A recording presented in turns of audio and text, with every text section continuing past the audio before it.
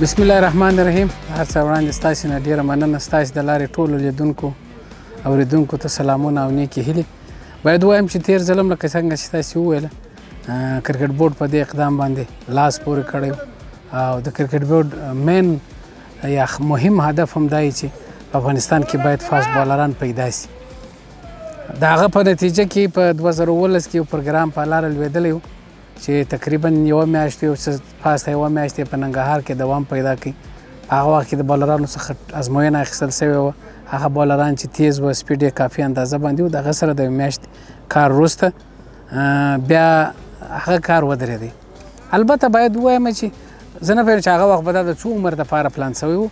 خو دا د فاست بالرانو جوړول دا د یوې اووه دوه میاشتې یا د یو اووه دوه کیمپو کار نه دی. دا په تدریجي ډول باید وخت واخلي، کیمپونه ورسره وسي، کم از کم یو کال دوه کاله په دې لیول کې. د هغه نه وروسته ته کولی سې چې یو دوه او درې یا څلور بالران کرکټ بورډ ته ورکړي. په نړیواله کچه تاسې چې وګورئ هر چا دغسې کړي دي. که بنګلادیش ته چې وګورئ چې دغه نوي بالران راپورته کېږي، که د سریلنکا دی، که د بل چا دی، دا اکثره ما کتلي دي په 2019 کې یا 13 کې، په 21 کې، 22 کې، په 19 کلونو کې یا په الف لوبډله کې 2-3 کاله بیا کار ورسره وکړي بیا چې نیشنل ټیم ته ورکړي نو هغه چې موږ ته پر سکرین باندې وګورو 140 پلس بالینګ کوي، یعنې جوړ کړی په 19 کلونو کې دومره لیول نه دلته کار ورسره وسي لوړ راسي. نو دا یو دوامداره پروسه ده او وخت ضرورت لري چې په دوامداره توګه کار ورسره وسي. موږ تقریبا د دغه کال د جون په میاشت کې ازموینه واخیستله د بالرانو څخه په زیاته کچه باندې. هغه بالران چې د دې نه مخکې که ستاسې پام و سلکشن کمیټي یو ازموینه اخیستې وه، ټرایل ترسره سوی و، بعضې بالران ټارګېټ سوي وه، نو د هغو د خوا موږ ته معرفي سوله. بعضې بالران چې موږ پېژندل یا ښه تکړه وه هغه هم راله خپله ازموینه یې ورکړله چې د هغه په نتیجه کې موږ یو 15 هلکان ټارګېټ کړله او په کندهار کې مو لومړی کیمپ ورته ولګاوه. هلکې د دوی سره په ابتدایي شانو باندې کار وسو، بیا هغه کیمپ خلاص و، بیا دویم و دریم کیمپ هم په کابل کې ترسره کوي، دریم کیمپ هم دا په کابل کې ترسره کېږي چې اوس به انشاءالله پای ته ورسېږي. I'm very happy from the beginning, and we started from basics like a run-up, working on the run-ups, bowler run-up and delivery strike and head positions, wrist and all over, you know, which is the in fast bowling areas. So they are improving also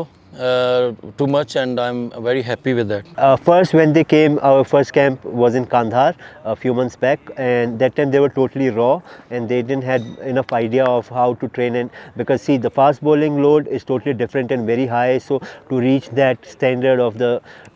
international cricket or closer to that standard, so they need to work a lot, and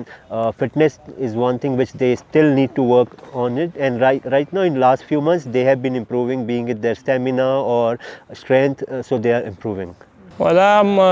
دخو ذکر منګم دومره دی هغه سره نو لکه د سوي کوچ سره د سیمو د نه غلا کړو ټریننګ کړو نو موږ د سیام کړو جیم کړو. الحمدلله موږ یو کېم دلته وسو بل مو وسو دا موږ بیا کېم دا ولا د موږ کوم جام کې ولا غلطي ما کې ما غلطي ولګ هغه مې خراب کړای لکه مې رن اپ صحیح نه هغه مې خدای کې سر الحمدلله ما موږ کار وکړو. الحمدلله څومره ما د خپل ښکاري چې زه مخینه ډېر ښه سوی یم. که ووایم چې په اکثریت هلکانو کې پرمختګ راغلی دی. موږ چې کله ازموینه اخیستله اکثریت هلکانو هغه یو اور هم په 132 کې 132 نیم کې 33 کې 34 کې دغسې حالاتو کې باندې وکړله. یعنې زه مثال در کولی سم، شاید تاسې بیا وګورئ دلته په نیټ کې شاهد الله په نامه زموږ یو بالر دی، تقریبا چې عمر څخه 15 یا د 14 کلو دی. نو کله چې موږ د څخه ازموینه اخیستې وه دی هم راغلی و چې بالینګ یې وکړي، نو یو اور چې موږ ازموینه د ټیسټ کړله 121 کې د بالینګ وکړي یو اور، یعنې ایوریج سپیډ یې 121 و. خو چون دی ډېر ځوان و موږ د دغه د ایج په خاطر د سن سال په خاطر د کیمپ ته واچوو. که څه هم زموږ کرایټیریا نه و پوره کړې، خو دا د پر سن باندې موږ ویل چې دا کافي ده. تېر ځل چې موږ د ده څخه ازموینه اخیستې ده په 3 اوره ازموینه مې ځینې واخیسته، په 300 اورو کې دی 340 نه دي کم شوي. 2 اوره په 115 سپیډ کې کړي دي، یو اور په 140 سپیډ کې کړي دي. نو دغسې په هر یوه کې که زه درته وایم مثلا زموږ سره امان کونړي هغه چې کله رالی په 122 نیم او 23 سپیډ کې هغه یو اور وکړي چې کله موږ ازموینه ځینې واخیستل. په تېره ورځ چې ما د 15 اووره ټیسټ کړله په آخري ازموینه کې موږ د یو اور هم کتلی دی 2 اور هم کتلی دي هغه اول د سپټمبر مو 3 اوره وکته آخري ورځ مو چې و هغه 15 اوره ټیسټ کړله چې په 15 اوره په نتیجه کې امان تقریبا 15 اوره د 1.4 په شاوخوا کې وکړ کم نه دی لوړ دی 1.3 2 5 1.4 نو دا خپله د پرمختګ نښه ده چې یعنې په درو کیمپو کې که موږ وګورو داسې نوم ورنه کړو چې موږ 3 کیمپونه کړي دي داسې باید ووایو چې موږ 2 سیشنه کړي دي په کیمپ کې چې ته کله سیشنونه کوې طبیعي د 2 ورځې یو ورځ بیا ریسټ هم راځي که په مثال 18 ورځې موږ کیمپ کوو 15 ورځې 6 ورځې ریسټ پکې راځي نو ټوټل ته د سره 12 سیشنه اضافه نه شي کولی د دغه کسانو سره شاید موږ ټوټل تر اوسه پورې 40 سیشن هم نه یې کړي نو دا چې د خیره موږ 100 سیشنه ته رسو غټ پرمختګ به راځي او غټ فرق به انشاءالله پکې راځي دلته په نوي اکیډمۍ کې ما ټرایل ورکړو په 101 2 کې ما بالینګ وکړو بیا زه د دې ډېر خوښ شم د کوچ صاحب رانا نوید او دې ډېر خوښ شم بیا زه کیمپ ته واچولم دلته چې مې کیمپ وکړو یو میاشت مې کیمپ وکړو اول راؤنډ کې بیا هلته مې چې بالینګ وکړو 104 سره مې کوو بیا چې دویم کیمپ شو دا چې په خلاصېدو بیا مې بالینګ کوو دې کې مې 115 سره مې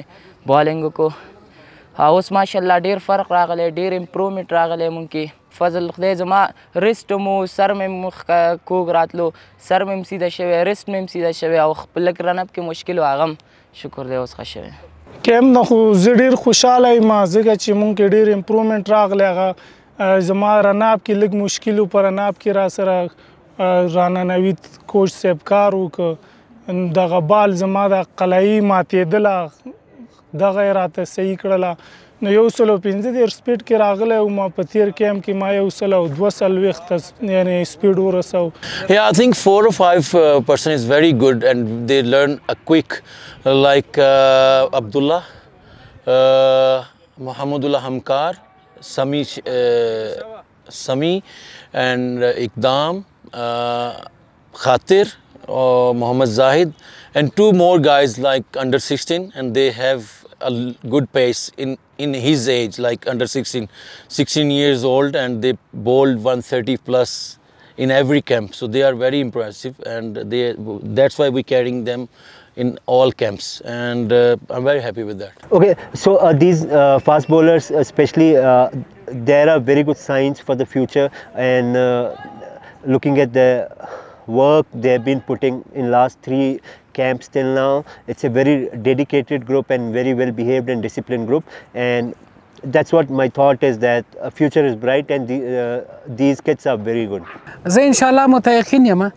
چې همدغه ځوانان به په ډېر لنډ وخت کې انشاءالله د افغانستان د مختلف لوبډلو حصه زه د کرکټ بورډ د مشرتابه نه مننه کوم چې زموږ په غوښتنه باندې په لیستې کې زموږ 15 هغه ښه بالران چې تکړه دي هغه ومنل څو دوی په دغه میچو کې وکتل چې په کوم لیول دی یو موقع ورسي موږ هم د یو وار په ګراوند کې مو ګورو دلته خو په نت کې کتلې دي دغسې مو کتلې دي موږ وایو چې په ګراوند کې هم په میچو کې مو ګورو چې هلته څومره کولی سي I think we recommended 5 or 6 people in list A games which is going on 25th of October. So I hope they played well and they performed well there and good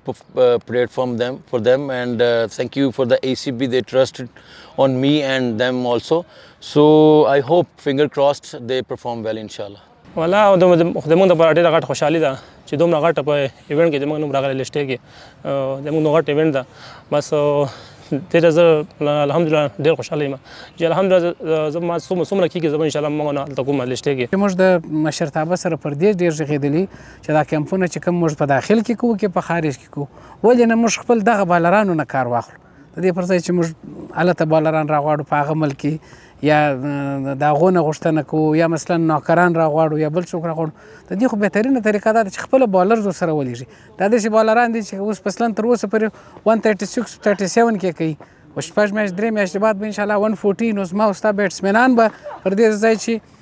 په ناک باندې یو څوک ورته کوي نو بالر سره به دی دا کار کوي یعنی بالر به دی ته په 140 کې بالینګ کوي هغه کې به دی د ان سوینګ سره مادي کېږي د آوټ سوینګ سره به مادي کېږي د شارټ پیچ و بانسر و سلو بال و هر شی سره مادي کېږي ځکه د بالر خپله او د نوکر ډېر فرق دی چې ته د هغه لاس ته ګورې چې په اصطلاح پوره بالر درته راځي نو هغه تر ډېر اندازې پورې مو